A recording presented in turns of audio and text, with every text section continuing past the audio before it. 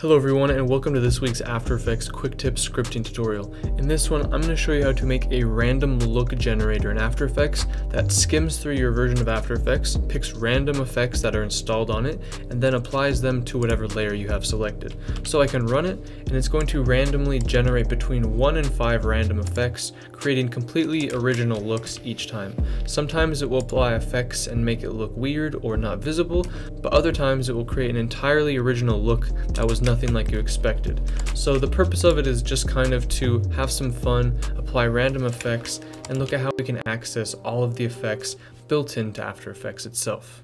Before we get started with this video, I just want to remind you down below, hit subscribe, hit the bell icon to be notified of new videos coming out twice weekly on the channel, and down in the description you can check out a link to the GitHub for this exact code to try it out for yourself and mess around with it, and down there as well you can follow us on Instagram to get notified of when new videos are uploaded. And of course, don't forget to join the Discord where we have great discussions on scripting, extensions, plugins, expressions, and much more. So now that that's out of the way, let's go ahead and get started with the code and explaining a little bit of how it's going to work.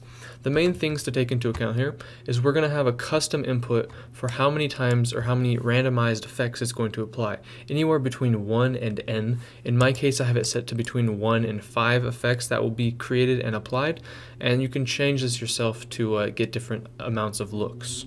And then we're going to be using essentially the app.effects, which has a reference to every installed effect, its match name and its category built into After Effects, and we're going to randomize our number of times to randomize and generate random effects.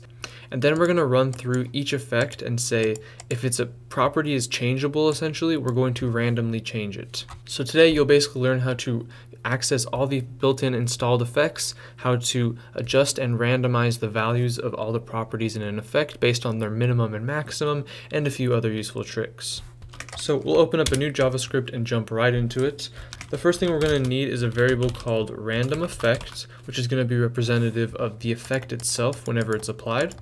We're also going to need a variable called num times to random, or something like that, to keep track of how many times it's going to create a random effect.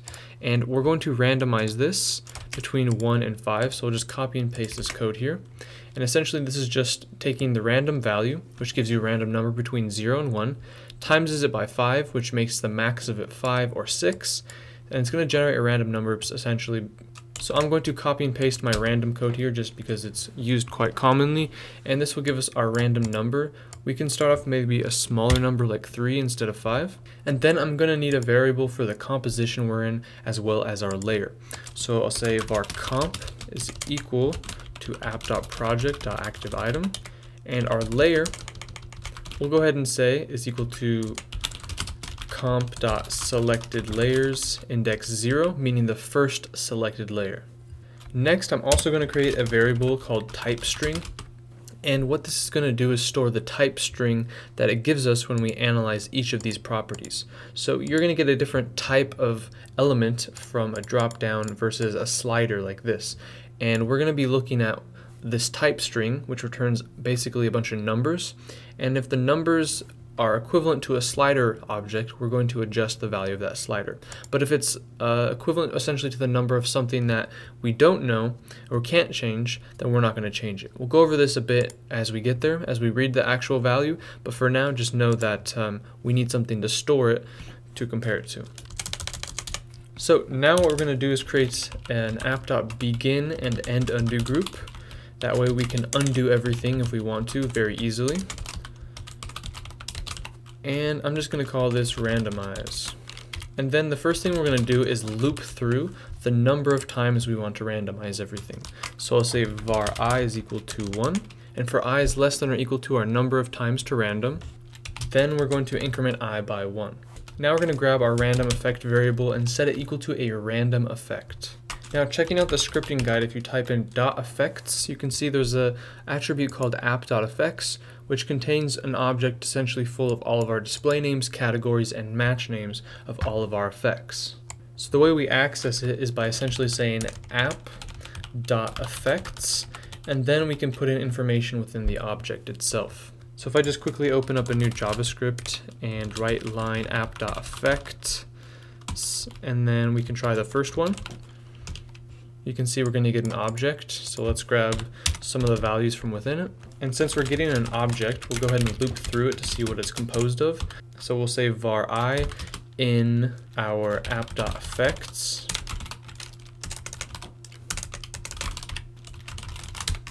And then I'm going to show what I is, and then show what app.effects I is. So this is going to loop through all the effects installed inside of here. You can see it's just giving us numbers as well as objects. So we need to go a little bit further, and instead of just saying to get the object, let's go ahead and say display name. And now it should give us the names of all the effects as it sweeps by. So this is a whole list of all the installed effects. We essentially want to randomize between the beginning of it and the length of it. So back in our code here, we need to say math.floor, math.random, and we're going to multiply it by our app.effects.length. So this is going to give us a random effect object, but which we need to get the match name from because we're going to be applying it, so we need the match name. And since this whole bit of code right here gives us our match name, all we need to do is use that match name now inside of an add property function. So I'll say layer.effects.add property, and we're going to add the property with this match name. So essentially what all this compressed code is saying is we're going to store in our random effect variable, which is going to store just an effect applied. We're going to store an effect we're adding to our layer, which is our selected layer here, and we're adding a random effect from our entire palette of After Effects effects, and we're grabbing the match name, which is what is required essentially to add it. So if I was to actually go ahead and run this, it should work already. You can see it's applied a threshold effect, reapply it, it applies a couple of other effects. Now what we want to do is essentially go through all of the properties in these effects and randomize them. So now if I go ahead and run the script, you can see that it's already working and applying random effects to our layer. So now what we need to do then is run through all of the properties built into it and randomize them if we're able to. So now that we have a variable for each effect we apply, we're going to loop through this effect's properties. The way we're going to do that is saying for inside of our other for loop, var e is equal to 1, and for e is less than or equal to our random effect dot number properties, num properties, increment e by 1. Now what I'm going to do is finally show you the property value string. So if I say random effect and grab the current property we're looking at, and I'm going to say property value type. So now that we're getting these values, I'm going to go ahead and grab our type string and set this equal to our random effect dot property e and the property value type. And basically what I'm going to do is check if it doesn't contain certain strings. What I found is that things with the property value type that end in 12, as well as ones that end in 19, when I tried to change the values when doing the testing for this script, it would really mess up everything. So what I need to do is make sure the type string does not contain 12 and does not contain 19. So I'm just going to go ahead and copy this code here. And essentially all it's saying is if the type string converted to a string, I need to add the if here, if our type string converted to a string does not contain 12, if the index of it is below 0, that means it doesn't exist, and if it's also the same for 19, then we basically know we have something we want. Another thing I want to do is check the length of our new value. All of these ones you see here are one-dimensional, but if you had, say, for example, a point control, then you'd have multiple dimensions, which would cause a lot more complexity and problems with this. So what I'm going to do to check if it's one-dimensional, I'm going to take my random effect.property e, and I'm going to say .value.split by commas.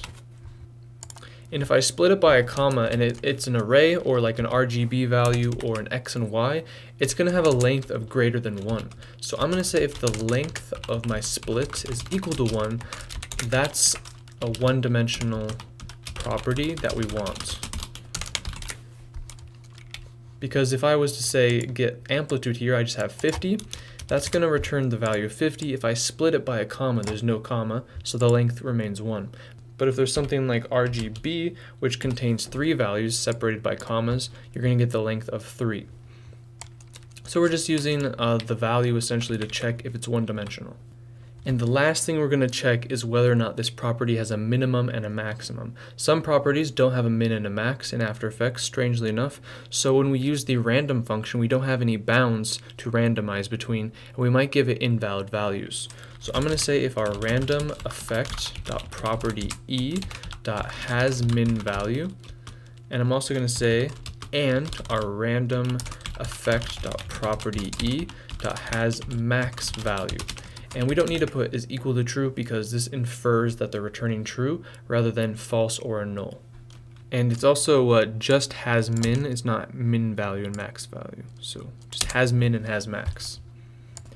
And if this is the case, we're going to grab our random effect and its property and set the value equal to a random value between our min and max.